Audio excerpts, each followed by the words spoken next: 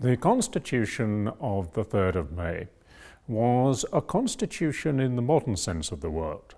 It was a solemn legal framework outlining the form of government as well as citizens' relationship with their government. And it was based on the shared political values of the community of citizens. In that sense, it was a modern constitution. But it was also a constitution in the older sense of the word, that is, a law passed by the Parliament or Sejm.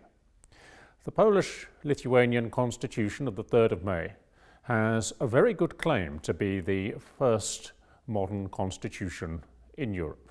The Constitution of the 3rd of May was wider in scope and greater in ambition than its predecessors.